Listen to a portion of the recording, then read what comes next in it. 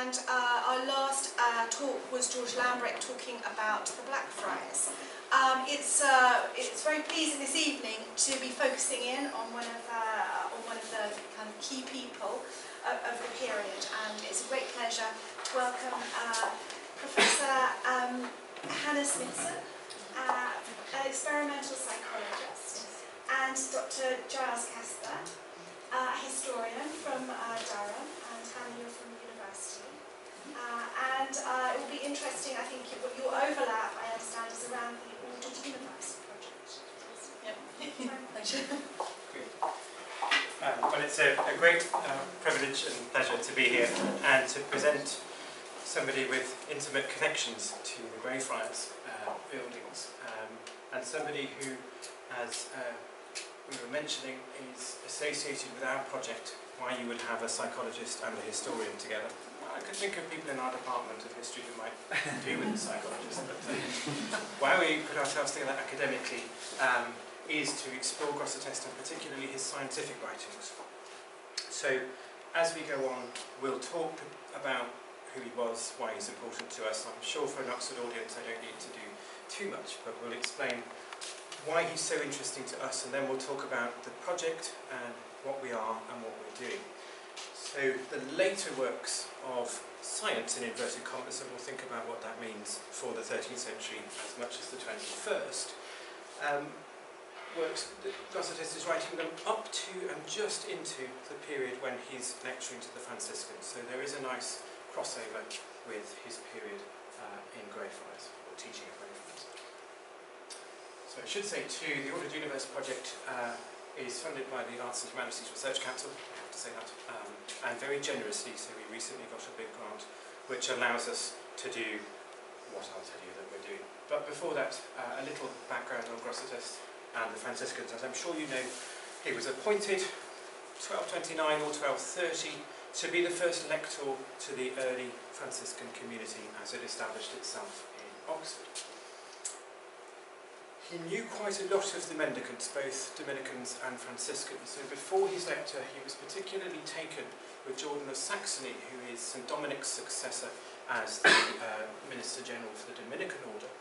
And later in his life, Grosseteste writes to Jordan quite a lot about the help that the mendicants are giving him in his diocese, but it was Jordan's lectures, 3 lectures in particular, that Grosseteste heard when he was in Oxford, that really seemed to cause a change of mind and a change of heart and opened Grosseteste to the attractions of the mendicant order. These are the religious orders that live by begging.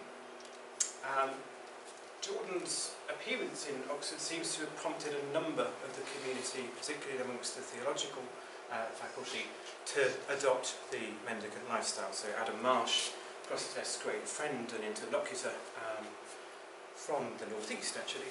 He had his father was was a bishop of Durham, and Grosseteste and Adam are both inscribed in the Liber Vitae, the Book of Memory, at Durham Cathedral. But Adam becomes a Franciscan at this point. Grosseteste doesn't, which is interesting. He seems to have had some issues with living by begging, but he really does appreciate the Franciscans for what they are. Thomas of Eccleston, the chronicler of the arrival of the Franciscans in Oxford, gives great presence to Grosseteste's role in establishing the community and giving them in particular a proper theological basis for their mission. So as I said, when he's lectured to the Franciscans, Grosseteste has already started his mastership in theology. He is just finishing off his scientific adventure. So this is, in medieval terms, his studies in the quadrivium, the mathematical arts. So we're really at a very interesting point where he's really quite an experienced administrator, theologian, thinker, and this is quite a period where he's exploring lots of different ideas and how to apply them in a number of different fields. He writes, if we take Evelyn Mackey's point of view, which I think we should, the Chateau d'Amour, his famous, quite long, allegorical poem on creation, in Anglo-Norman, probably for the Franciscan community. So this is a text which has a considerable afterlife, and it shows Grosseteste's great range. This is Anglo-Norman, he's also writing in Latin, he's a real polymath, as we'll see. And he has continued connections with the Franciscans when he becomes bishop. He writes to of Lincoln, which he does in 1235. He writes to Gregory IX in 1238. There's a sort of crisis in the Franciscan order at this point. There were lots of crises in the Franciscan order, to be honest.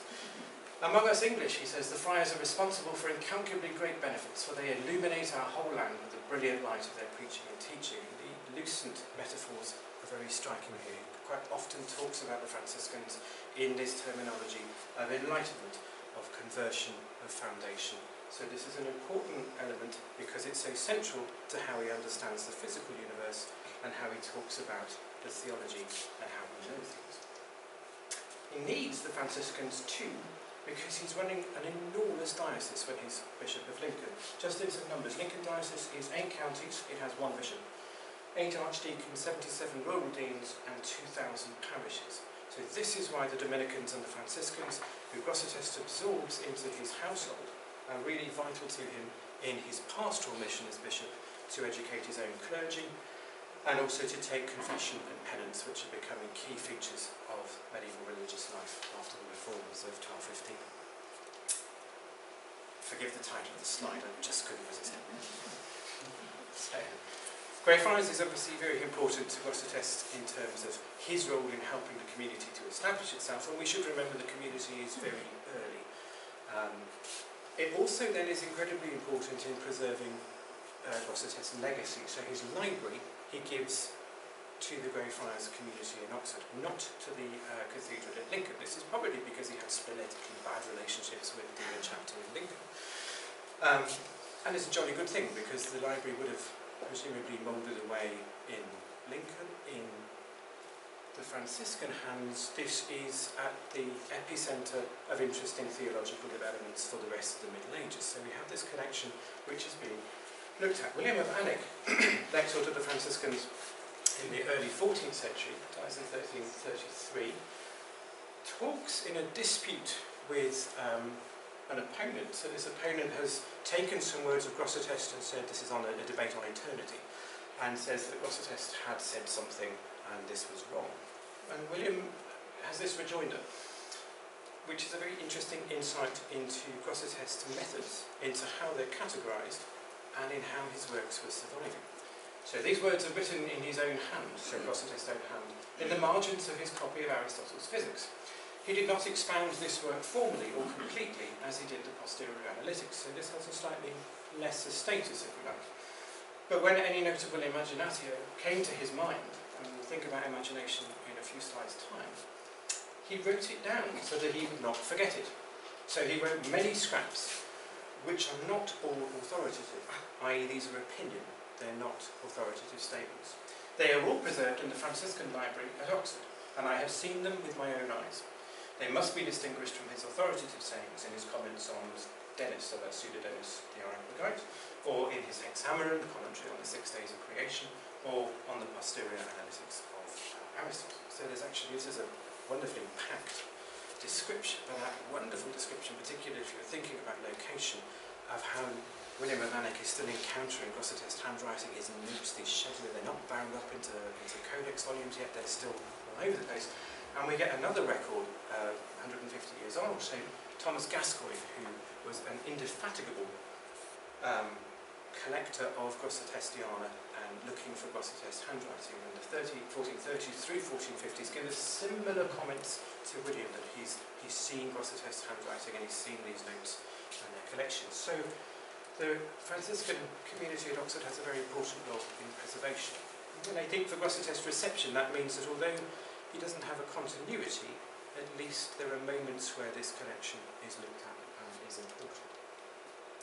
So just a bit on the Ordered Universe project. As I said, psychologist, historian, actually we're a lot more than this. This is a fusion project between modern science and humanities scholars focusing on the Middle Ages. So this is just a brief selection. We're an international group in 2 of medieval specialists on the one hand, Latinists, theologians, historians, classicists, and then physicists. We even have a couple of engineers. We have vision science, we have mathematics and cosmology. What we're doing is to look at Grosseteste's scientific canon. I'll explain what we're actually doing in detail on that score. How we do it is simply to meet with the text. So we all sit down together for days at a time, normally 4 days, and start reading through the text from the beginning and getting to the end. Here's a public day we ran in Durham last year, so it's a project that we take on the road quite often. But this is, in a sense, the locus for the collaborative project that we do. We read, we edit, we translate, and then we comment on these wonderful works of Grosseteste, and it really does take all of us to explore the world of his scientific imagination. Just before we do that, a little detail on the man himself. And there are some interesting ways in which his life story plays out and some interesting gaps that we have to fill in. This is a very pixelated image from a manuscript that used to belong to Durham Cathedral Library in the Middle Ages. Born about 1170 or 1175 in East Anglia, possibly Suffolk, dies in 1253. We're not quite sure where he starts his learning, possibly in Lincoln.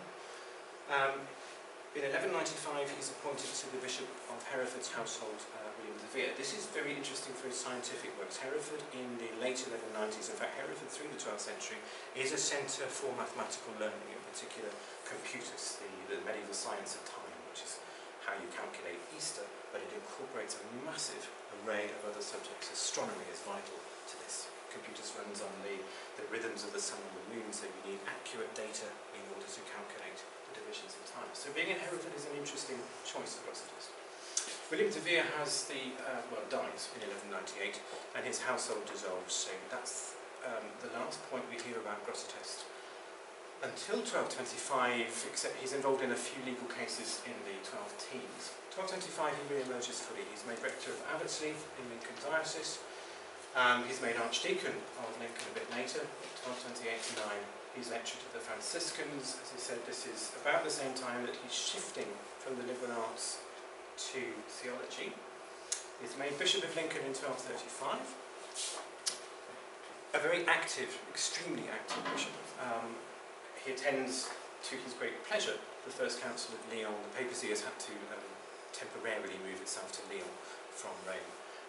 Grosseteste attends the council and then returns to the papacy at Lyon and gives them a great big sermon on how corrupt they are, which may be one reason he was a Calvinist. In 1253 he dies, so he's actually quite old. This is a very full, rich life. He's a thinker, as I said, liberal arts, then theologian, then bishop. He's a politician, he's an administrator.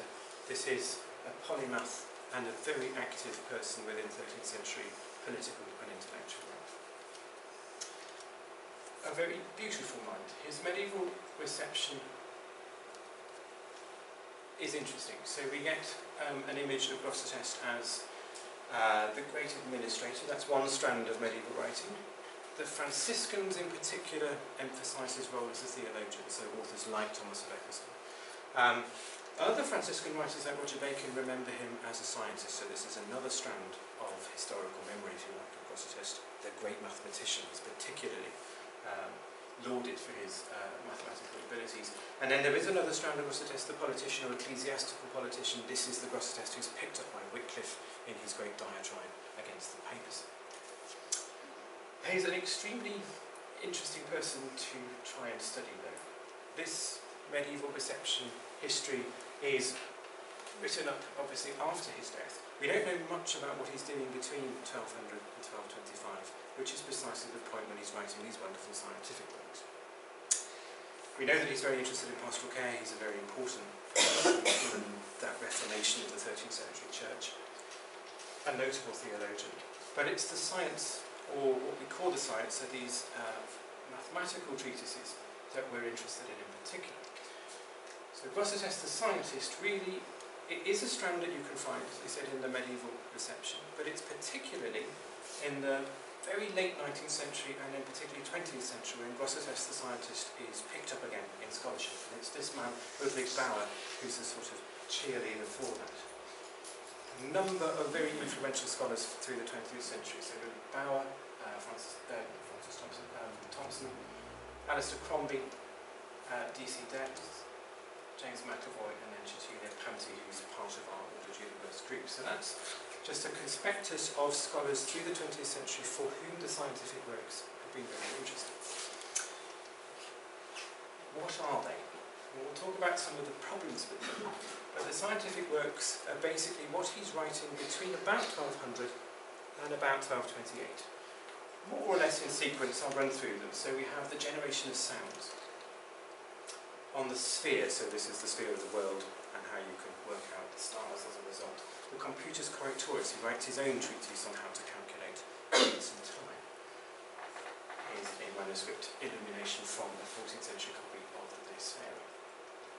1220, we're moving on to other phenomena in the heavens, so on comets, on the impressions of the elements. He then writes on the motions of the supercelestial bodies. 1225, a key moment, he's absorbing different works of Aristotle here. He writes his amazing treatise on light. This is the one that seems to presage the Big Bang. He has this treatise, he's trying to explain the body of the universe. How does body come to be? Aristotle's universe has no beginning and no end. Grosseteste needs his universe to have a beginning, so he says it must be light that carries matter and form, and it must be light. The universe starts from a single point of light which expands instantly to form a sphere. Our scientists get very excited about that one, and with good reason too. The treatise on colour, we'll talk about that in detail a bit later on. As well as these treatises, these range from 400 words, so they're quite small, very complex, to about 9 pages, so they're not massive works. These are very tight explorations of a particular topic. He does write bigger ones, so the commentary on the posterior analytics is a standard text. He's the first one to comment on this incredibly important work of Aristotle's for epistemology and how you think about science and knowledge. And this is a standard text then, well into the 14th and early 15th centuries. The physics, we've already had William of Vanek's verdict on that this was mostly a note form, but it would have been wonderful to have been in the classroom and heard that. Then his final sections on science, the great treatise on geometry, on lines and angles, which is one of the last in the sequence that our group is going to look at, and I'm really looking forward to that one. And then on the nature of places. And finally, in this period where he's then lecturing to the Franciscans, he writes his phenomenal treatise on the rainbow, and Hannah will talk a lot more about that.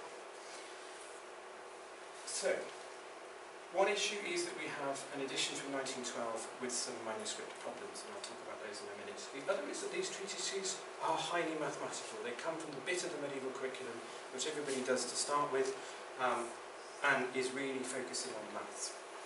So actually, these days that requires an interdisciplinary team to do it. I stopped doing maths at anything other than I can add well, I can just about add when I'm in the shops. But this is really complex stuff, and it's impressed even Richard Bauer, who's probably the leading mathematician in our team for computational cosmologists. So Grosseteste is working with a highly mathematical system. So, this is what we deal with. This is the treatise on colour, or bits of it. Not all the manuscripts are in this condition. This is a manuscript from the Cotton Library, which suffered a massive fire in the early 18th century. But what we have to do is to move from this to that. So this is the treatise on colour in the earliest manuscript, which is now held in Madrid, but it was an English, probably Oxford manuscript from about 1270. So we have to get from there to there. This is the humanities bit on the whole, although we discovered in our collaborative readings that actually reading it together and teasing out the meaning of the text helps to sharpen up not just the translation, but also the editorial process. And we'll talk about a couple of very key examples of that. You can see why we chose the Decorator to start our project with, because it's the shortest, but it's actually extremely complicated and extremely detailed and a very beautiful text indeed. Ludwig Bauer made his edition in 1912. He only knew about 5 or 6 manuscripts. There are at least 13 for some of the treatises. For the De Sphera, there's over 54. So since 1912 there's been quite an expansion of our knowledge of these texts. So part of the exercise is simply to do a new edition to take on board that new knowledge. But it's much more than that. The translation is collaborative, and then we look at the text both from a contextual point of view, so thinking about where Grosseteste is deriving his sources from, what his texts are saying in the context of his own his own period, but we also look at it from a modern scientific point of view. So what thoughts is he having? What is the logic of the treatise? He's talking about natural phenomena that still exist. Colour is as real in the 21st century as it was in the 13th. So, I'll talk about the textual archaeology a little bit, just to show the richness of Grosseteste's text from a humanities perspective, from a textual point of view. He is a phenomenal reader, an early user of new text, Aristotelian texts which had been unknown to the West, known to the Islamic world. So Grosseteste is absorbing both the Aristotelian texts from the great translation movement in Spain in the 12th century, scholars working mostly in Jewish households, it seems, actually. This is where Christians meet Muslim scholarship. So both Aristotle and other ancient thinkers, but also their Islamic and Jewish commentators from the Middle Ages. So we know, if we look at the De Colore, the use of the word perspicuum, this is Aristotle. He's got hold of Aristotle's De Anima and the De Sensu. For the De Luce, this is an absolute compendium of sources, but in the Aristotelian sense, the Caelo et Mundo, heavens and the earth, the physics, he's got the text on the generation and corruption. De Iride, this is just a conspectus of the text which we're mostly talking about. He now knows Aristotle's meteorology and on the generation of animals. If we look at the Arabic side, and this is where he's really interesting because his texts help us to date when these Arabic thinkers are making their way into the Western canon. De Colore shows evidence of really the great commentary on the metaphysics of Aristotle. De Luce shows us the same thing.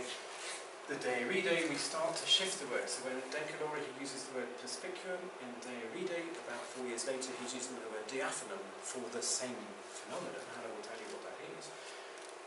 Which is another commentary by Averroes on the De Anima. It's probably circulating in 1225. So Grosseteste has got his hands on the latest stuff. This is a very capacious mind indeed. And in millions of other sources, well not quite millions, but a massive array. This is just from the De Luce. He knows his Avicenna, he knows Avicebron. These are the Latinized names of Islamic and Jewish philosophers. Alpetragius, they mostly begin there. He knows Euclid, he knows Alexander Neckham, a near contemporary of his. And he knows the sources from the patristic writings of the early Christian church, particularly Augustine De Musica was a big treatise that he deals with for the generation of sounds.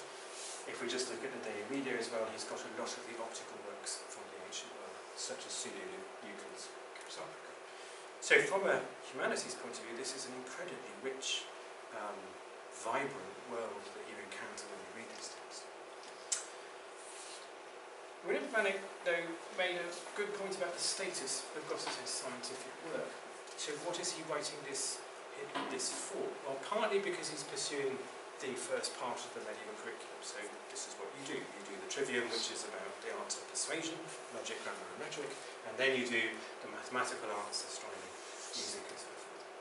He gives quite an important status to what he calls imagination. This is not what we mean by imagination. Imagination is an important part in how medieval thinkers think we know. It's the fixing of an object. So imagination is actually the opposite of what we think. It's not fantasy, it's actually real. This is how you fix it in your head, and this is how you're able to interpret it. So this is from his Hexameron book. He's telling us why ancient cosmology got the universe so wrong.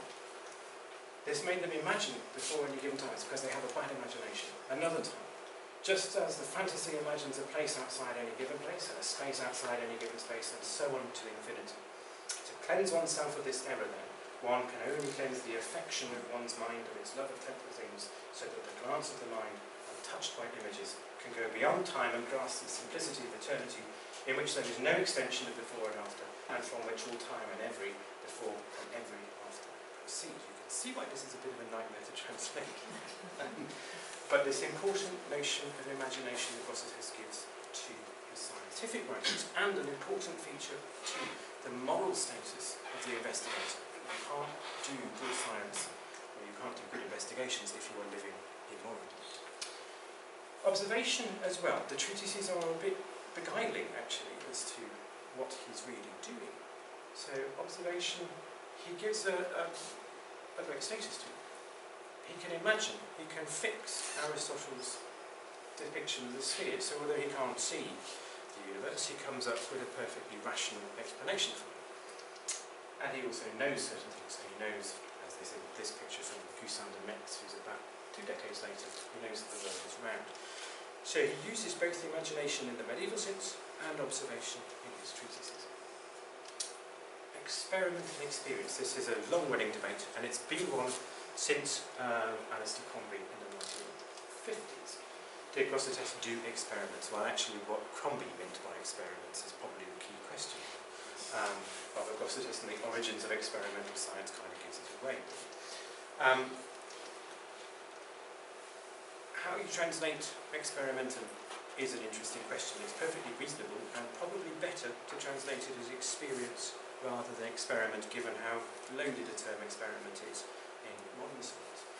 This is the end of the treatise on colour. What is understood in this way about the essence of colours and their multiplication becomes apparent not only by reason, but also by experience.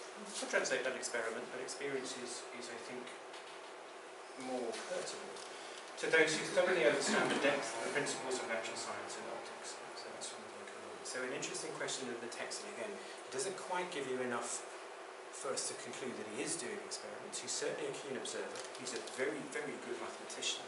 And there might be a sense in which his experimental vocabulary is about mathematics more than it's about doing an experiment in the lab, as we might say.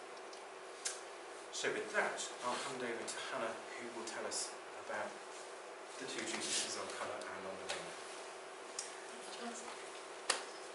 So, one of the things that we're doing in this Ordered Universe project is to think about medieval science. And so that's a little bit of a challenging statement, because the overwhelming view of most science graduates is that science started in the Renaissance, and there wasn't much in the Dark Ages happening in terms of scientific understanding and scientific thought. We're really focusing on Grosseteste's treatises on natural phenomena. So he has a passion to explain natural phenomena around him. And 2 that I'll talk about now are his treatise on colour, De Colore, and his treatise on the rainbow, De Iride. And I think you'll see in the description that I give you of our understanding of what he was writing, he really is grappling with concepts and ideas that we would appreciate very much in a scientific framework today. So, in terms of the history of science, just to put this in a little bit of context, so these were written 800 years ago. And if we think about key scientists who've played a role in our modern understanding of colour and the rainbow, for example, this is 500 years before the writings of Newton and 600 years before the writings of Thomas Young, who came up with a theory of human colour perception. So there's a large temporal disconnect between what's been written here and our modern theories. So what was the prevailing view of colour at the time that Grosseteste was writing? Well, he really inherited Aristotle's framework for colour. And Aristotle had a one-dimensional framework for colour, a colour line that goes between black and white and aligns various colours in between those 2 extremes. In the De Colore, Grosseteste opens with this sentence, so colour is light embodied in a diaphanous material. And then the following 396 words basically try to explain what he means by that phrase. So he says that colour has 3 qualities, and each of those qualities he describes with a bipolar term. And he uses these Latin pairings. So he says colour can either be purum or impurum, roughly translated as pure or impure. Can either be clara or obscura, bright or dim, or multa or pauca, copious or scarce. And he says that purum impurum is a property of the material. So this is the material in which light is colour is embodied.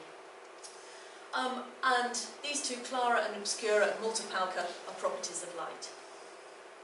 So this is tantalising to a modern colour scientist because there are good reasons now why we understand that biological human colour perception is three-dimensional in some sense. But it would be way too much of a leap to go from this list of three bipolar qualities to say he understood anything about our modern understanding of three-dimensional colour perception. But in the De Colore, he does go a lot further than this. So he starts to explain what he means by these things. So he says, for example, if you want to describe whiteness, you have to use three terms. So you have to use the terms multa, clara and purum. So if you were imagining, and the easiest way to imagine this is to borrow a sort of geometric description where we put these three axes as the three axes of Cartesian space. So we could use a cube like this. So we could say there's variation between impurum and purum, there's variation between clara and obscura, and multa and pauca. And to get to whiteness, you have to be at the top of the multa pauca axis, at the purum extreme of the purum axis, and at the clara extreme of the clara obscura axis. And conversely, blackness is at the opposite extremes of all of those axes. So it would plot at this corner down here. He then has to relate this sort of three-dimensional bipolar space to Aristotle's statement that there are 7 colours. So how does he get there? He says there are 7 colours close to whiteness, no more, no fewer. And he gets there by describing combinatorial manipulation of these 3 bipolar qualities. So imagine starting at this point, which we've identified as white, and he says, when two of these elements remain, diminution of any third element can occur. So if you're thinking about moving around a particular representation of colour, he's talking about moving along one axis at a time. So if you move along this axis here, you're holding constant, you're at the maximum point in height, and you're at the maximum point in depth this way, but you're coming in along the dimension towards the front face of the cube here. And he says, when only 2 of these 3 elements remains, diminution of the remaining 2 will occur. So in that case, you'd be moving diagonally along the faces of this cube. Or there will be diminution of all 3 elements at once. So you move in a direction along the diagonal of the cube. So by counting these possible combinatorial combinations of these 3 qualities, he comes to a rationale for why there are 7 colours close to whiteness. Now, I said this was interesting for a modern colour scientist. I'm based in the experimental psychology department. My research area is human colour perception. And modern colour science uses 3-dimensional spaces to describe colour. So you may have seen these sorts of displays on a computer graphics system, for example. And they let you manipulate the colour of the patch that you're presenting on the screen by changing the amount of red, green and blue in the output of your monitor. So it gives you 3 ways of manipulating colour. If you set them all to 0, you see a colour that's black. If you set them all to their maximum, so 255 in this case, you see a colour that's white. And if you set them to some intermediate values, you can navigate through all the possible colours that can be produced on your computer monitor. So there is a very fundamental reason why you only need 3 parameters to describe colour. And that's a biological reason. It's a biological reason because there are only 3 types of colour receptor in our retinas. And I don't know whether anybody looked at me earlier when I came in, but this afternoon one of the things I was doing was taking pictures of my own retina. So I have one dilated pupil in my right eye. So if you think I look a bit strange, it's because I've got a very dilated pupil in my right eye. Anyway, but there are other 3-dimensional colour spaces that can be used. People might have come across the hue, saturation and value colour space. And you can transform between different 3-dimensional spaces. So if Grosseteste's understanding of colour was touching on this very fundamental limit of human colour perception. Why is that not sort of in popular parlance? Why is it not popularly discussed that Grosseteste had this huge influence on our understanding of the perceptual experience of colour? And I think one of the important things there is that these manuscripts were, the treatise and manuscripts that survive are very old, and there are textual problems in understanding their transmission. So here's a stemma codicium of the manuscripts that we have available based on a particular archetypal manuscript that we believe must have existed. And the ones that are in existence now are the ones that are highlighted here. And when we started working, and in fact the most popular edition of Grosseteste's work really had been focused on the later manuscripts. We were very lucky to be able to get hold of two of these early manuscripts, one that's held in Madrid and one that's held in the Bodleian. So if you look at the later 9 manuscripts, when he describes whiteness and blackness, there's this section of text. So he says, so bright and copious light in a pure diaphanous medium is whiteness. So he's describing the 3 characteristics: bright, copious and pure. And then scarce light in an impure diaphanous medium is blackness. He's only given 2 parameters there. So that's lux pauca in perspicuo impuro nigrido est. I'm not a Latinist, and my reading of Latin is very much of the sort of Winnie the Pooh style. I can read it if somebody tells me what the letters mean. So in this description, it appears giving us a full account of blackness that would be consistent with this 3-dimensional scheme that he's set up. So to identify this point, you have to have something that's pauca, which he's got, something that's impurum, which he's got, but he's missed out the description of where he should be along this axis. There's no statement that the light also needs to be obscura. But if we look at the 2 earliest manuscripts, and this was a wonderful moment in the collaboration because we sent the humanities scholars to the library in Madrid and got a very excited email saying, when we looked really carefully in these 2 manuscripts, there was the missing obscura. So by thinking about understanding the content of these treatises, it's possible to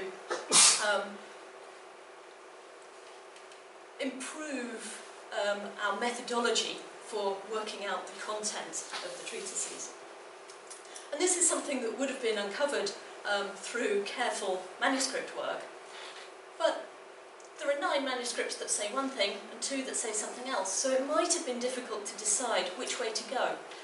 One of the important things is that by thinking more about the content, we can help guide that decision, and it really is a collaborative process that you need to include the evidence from the manuscript tradition, but also the more we can do to think ourselves back to understanding the points he was trying to make and the content of what he was trying to say, the more we'll find it easier to understand and make good editions and translations.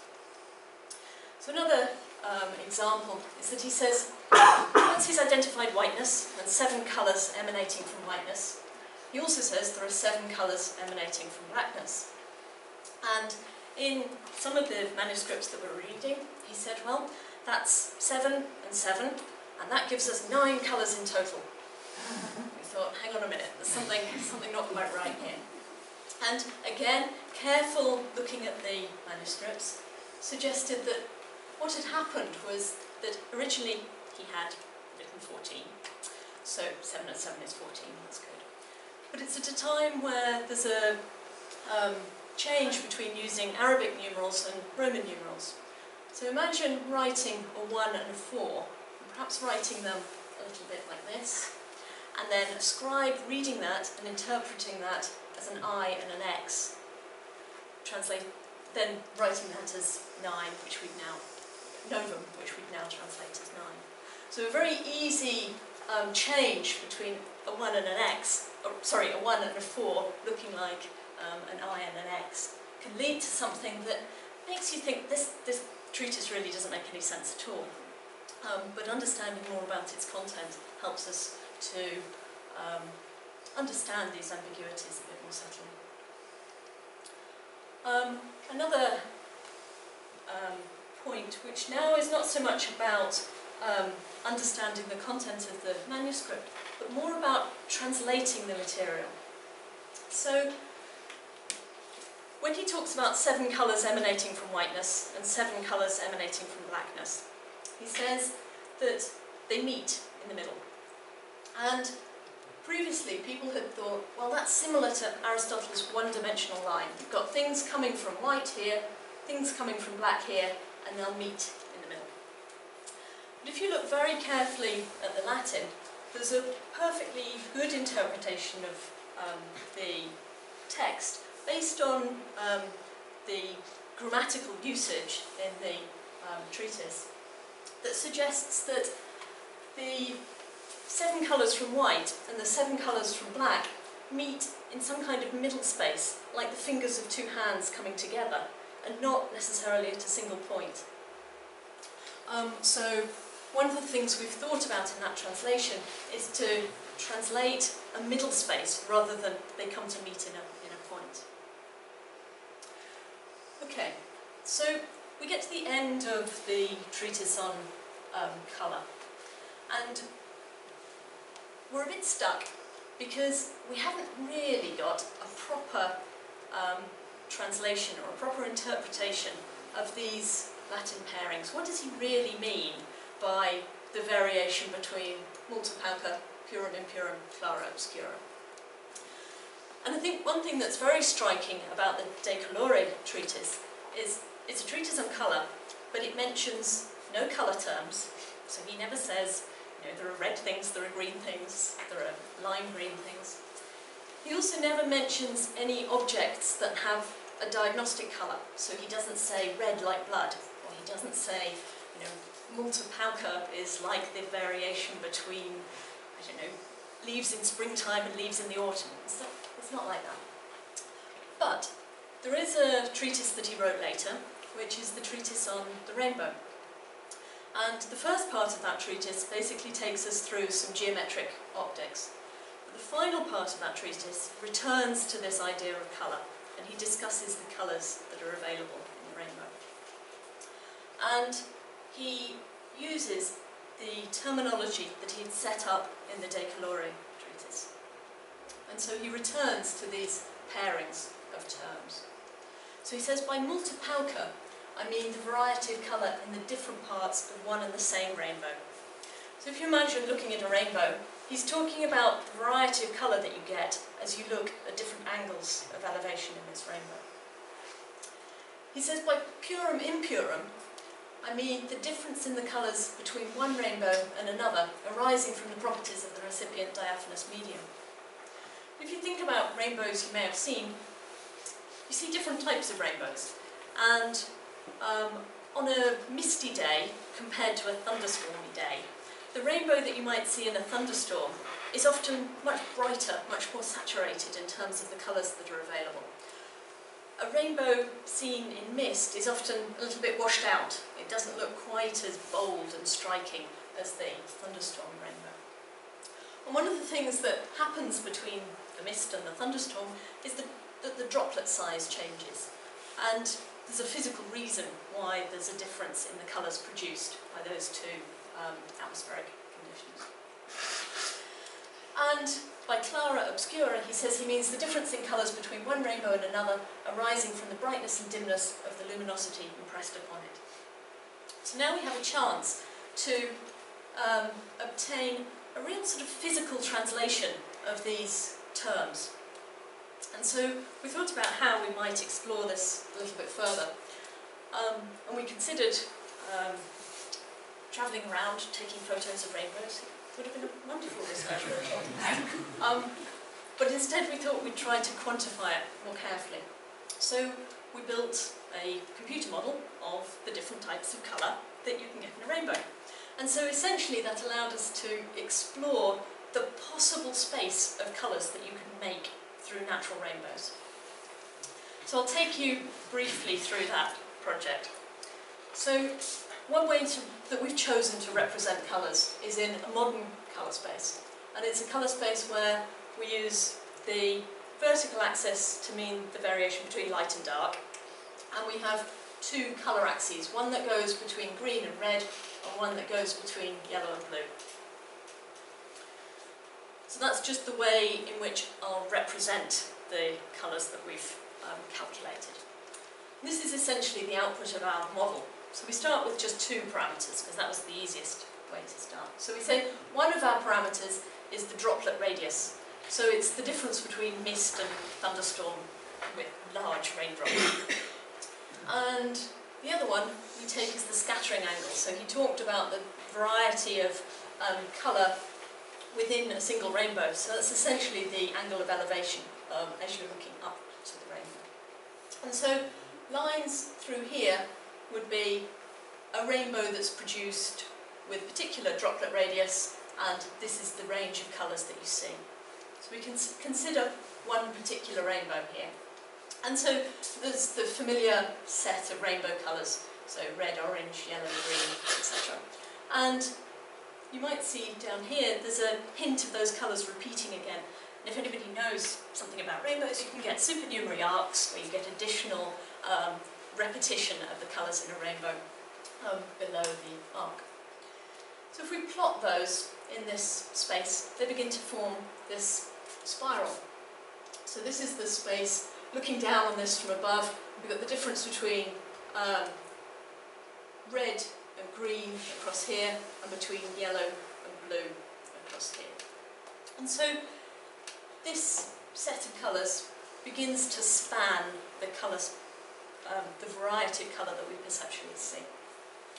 Now if we do that for all possible rainbows at different droplet sizes, we begin to fill in this space of possible colours that we can see. And in fact, this is plotted in a modern three-dimensional colour space. And these two properties actually plot out a surface. They represent a surface in this three-dimensional space.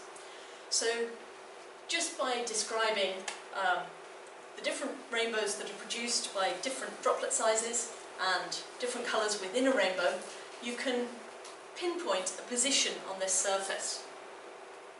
So one way to think about that would be to say, if you wanted to specify a particular colour and you wanted to use Grosseteste's scheme to do it, he's basically given you a coordinate system. So you could specify this particular colour here by saying which of the blue lines you're on and which of the red lines you're on.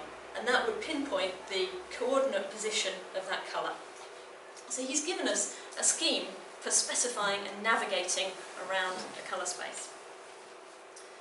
So these are two of those parameters. He mentioned a third. So he said, I'm talking about the difference in rainbows at different points of the sun's elevation. And he explicitly talks about sunrise and sunset. So one of the things that changes as the sun sets is that the light becomes redder as the sun's light coming to the observer has been filtered through more and more of the atmosphere. So we can model this process. And if we do that, we take this single spiral and we sweep it through the colour volume. So now we've got three coordinates: the blue coordinate, colours within a rainbow; the red coordinate, colours between rainbows with different droplet sizes; and the black coordinate, colours between rainbows with different sun elevations. And it doesn't let him navigate the whole of perceptual colour space. There are some bits missing that his coordinate system doesn't reach. But the variety of colour that is found in a rainbow is quite a good way of describing the range of possible colours that human observers can see.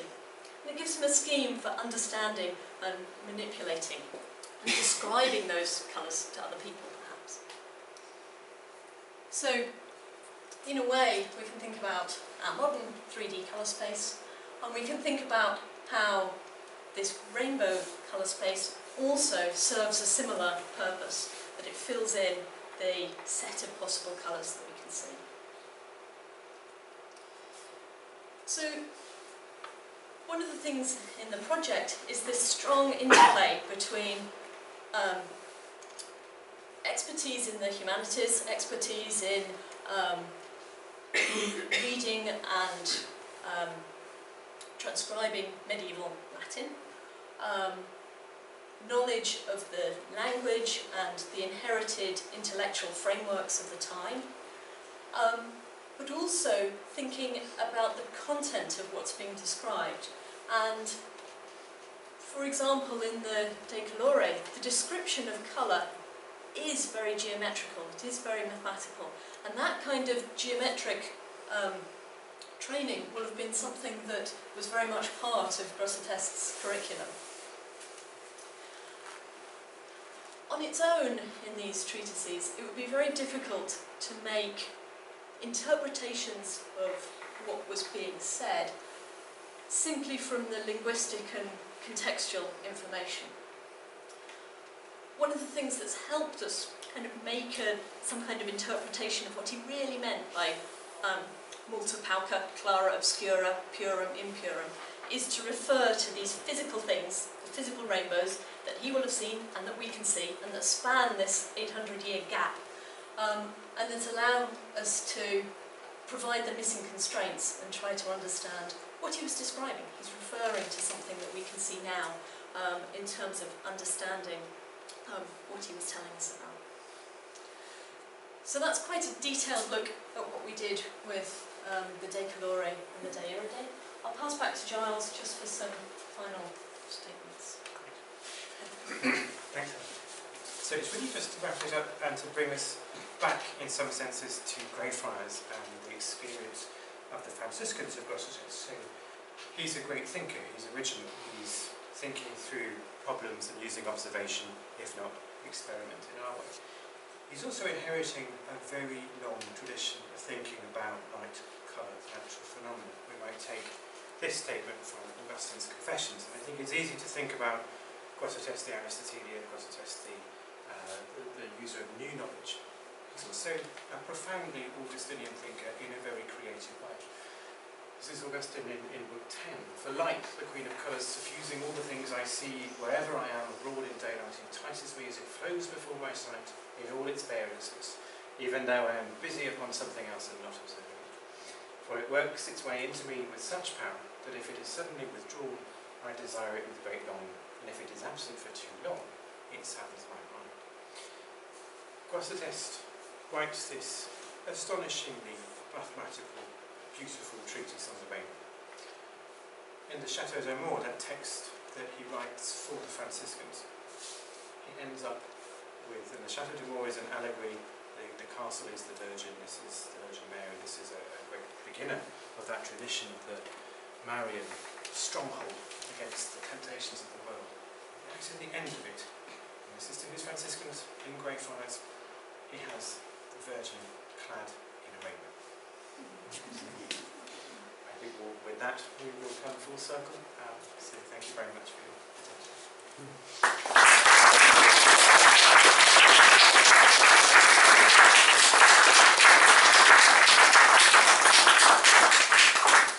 Thank you so much, Giles and Hannah, for an illuminating at the personality of Grosseteste. I'm going to struggle to get Greyfriars Bobby out of my head. It's like wishing you hadn't said that. But, encapsulates there. I think we've had, in the past talks as part of the Westgate Archaeology series, we've had a look at the buildings and daily life of the friars. We've got as far even as talking about studies and libraries, and I think what you've done has shown us some of the real cutting-edge research and the thinking and teaching that was going on there. And much as a very informed audience, this is Oxford, I think if Grosseteste is well known, he's known as a theologian and not as a scientist, and this has given us a whole other look at such an important person, nationally and clearly, obviously, for Oxford. Will you take questions? Yes.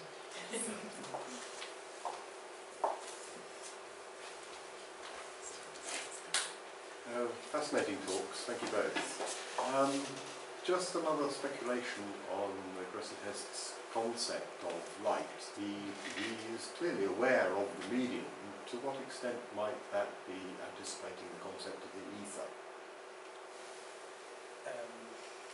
That's a good question. I mean, he knows about the ether in terms of cosmology. So when he's doing his diagrams in the sphere, where the spheres are that form it. So I think he has a profound sense too of what different media consist of. So when he's talking about the rainbow, he has these graded media. So when the rays come in, you have an interface between air, the cloud, an interface between denser and more dense and less dense. So, it's not specific about the ether, but I mean, I think there is that sense of gradation. So he writes a treatise on light, okay. And I think one of the very striking things about that treatise is that the property that he holds as being most important about light is its space-filling property. And he says that light is what gives solidity and extension to matter. He uses light as a way of solving the atomism problem. And so he's not just thinking about light in terms of what he can observe, but that he really is giving it a lot of important physical and metaphysical properties. Yes.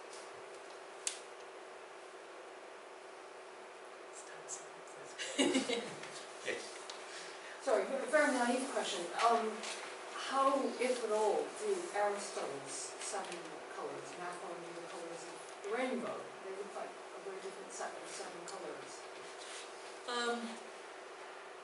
I think they are quite a different set. So, one of the things in terms of describing colour perception is that we often do that using colour terms. And across many languages and many cultures, there is a certain categorical description of colour that says, you know, we can group this variation in colour together and we see these variations of colour and we label them as green. So there are definitely, in that continuum of colours that you see in the rainbow, you tend to group them into 7 colours. Now, it is actually one of the modern questions in colour perception. What imposes those constraints on why we group colours in the way that we do? But just in pragmatic terms, in terms of communication, people group them into that sort of number of chunks. And so it might be a representative green that Aristotle had, so he has a leek green, and the green in a rainbow. If you took, you know, a primary example of a rainbow might be similar to Aristotle's colour, but the modelling work on the rainbow suggests that actually you can produce all sorts of variety of greens. It is sometimes a bit of a nightmare with translation, so when we're doing the day-read section, you use hyacinth, blue, acanthus, but that can mean blue, purple, yellow, green or brown. Depending on which source you look at. We went for purplish. Can I ask also a bit of an naive question, but clearly the Franciscans were extremely interested in this light, and I think of Roger Bacon and his work on optics. Can you speculate what drew them to this particular field of science? Is there something in sort of medieval curriculum which would naturally draw them towards that from a sort of theological point of view? Or obviously you talked about the metaphor of light. That's an extremely good question. And we could be, that would give us fuel for another couple of seminars. No, it's a really good question. And it's something that Grosseteste is particularly associated with, but he's not unusual in that concentration. So it's a metaphor that derives its power from the biblical beginnings, so both in Old and New Testaments. So it allows you to talk about metaphysics and physics. You've got a big inheritance of optical learning from the ancient world its mediation through Islamic and Jewish thinkers, and this is really coming to fruition in the 12th and 13th centuries. So this is the sort of beginning of sustained study of optics, and that's what Roger Bacon is very interested in too. I think there's something too as to why Grosseteste is using that lucid vocabulary for Franciscan preachers, that this is about light's property of formation, and the Franciscans are there preaching and forming the Christian community. So it's an extremely pliable, it's both real and a metaphor. It's a kind of ground metaphor. So I think that's something of that answer. But I mean, it's also, you can find this back in patristic writings, and you'll find it again in 18th century writings. So I think it's a continuing interest against this particular expression in the 13th century. I suspect because of the interest in optical text. If that is the beginning of an answer. Can I just ask one kind of thing about, it's a history of science question actually, which is obviously Roger Bacon was his pupil. It's whether there is a science school and what his legacy is, or how far it stretches. That would be kind of interesting.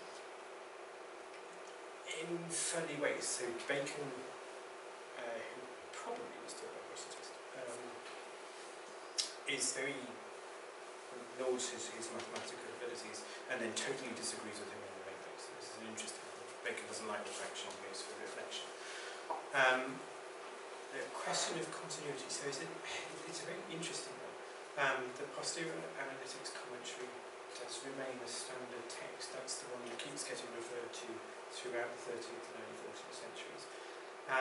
There are bodies of collections of Grosseteste scientific works, and they tend to come in clusters and in groups, so these are being deliberately collected together. There's an Oxford Revanche at the end of the 13th century, and another one in the 1360s after the Wittgenstein controversy, and the last moment seems to be Giles Casper in the 15th century. There's other areas too, so there's a series of manuscripts in Prague, and whether that's connected with the later medieval expansion of Prague as a centre of scientific learning, whether it's something to do with the Wittgenstein texts, which are moving from even the Wittgensteins to the Hussites and Bohemia, is an interesting one. And then we have a late sequence of Italian collections, but it's interesting that these are collected together. So I suspect he's a complicated one. Medieval reception is complicated. So Thomas Aquinas in the 14th century doesn't have the cachet quite that he will in the 19th century. So somebody that you think is going to be popular all the way through the Middle Ages actually isn't. But I think Grosseteste, I'm sure that the fact that his library and his notes are in Grosseteste is extremely important. Right. Well, thank you very much, both of you, for coming along. Really, really fascinating indeed, and will be very interesting. In fact, I'm just wondering how we can keep in touch with the Orders Universe project. Well, we're based in Durham and in Oxford, so we have our There is a website. www.orderuniverse.com. If you're in the northeast, you will see results of the project displayed on the cathedral as part of Lumiere Durham, and that happens around the 14th of November, so we're quite excited to be working with them. So it takes research from our Institute for Computational Cosmology and Modelling of Galaxies, and it intersperses that with the medieval imagination and what the medieval cosmos is. So it's called the World Machine, which is a phrase from Grosseteste. Right. If everybody would like to join me in just saying thank you one more time.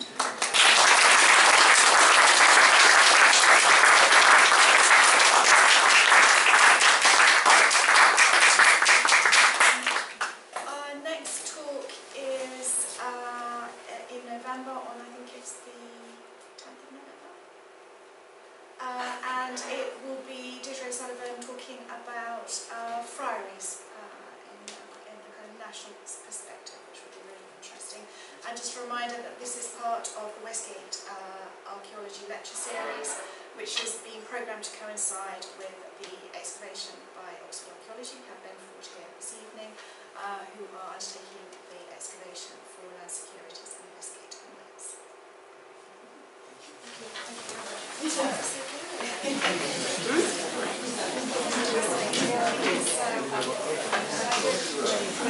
you.